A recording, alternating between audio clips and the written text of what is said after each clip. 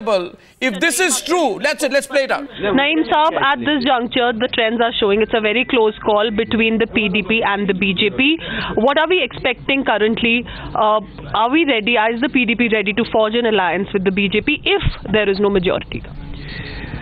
Let us wait their early trends. In another 1 hour, things will be very clear. That having been said, this is a very complex state, a complicated situation. So we can't take a decision in a hurry. We have to consider all facts, ground realities. But that having been said, I think a very historic opportunity is knocking at the country. And if you recall, in 2002, Mufti Saeed came with just 16 seats, and he was in alliance with Congress, and NDA was in alliance with BJP, with NC.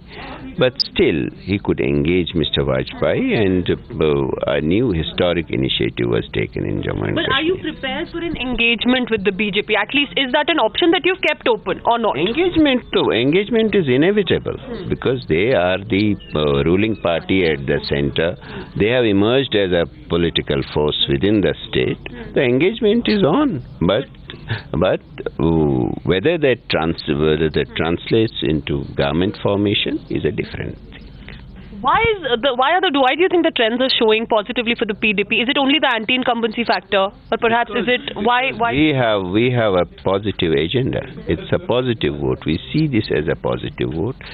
It's true there has been anger against the NC and Congress, but along with that there has been positivity about our agenda. And so, final question: the BJP is already in a very favourable position, considering it has Sajad Loan, who's currently leading from Handwara, expected to win as well.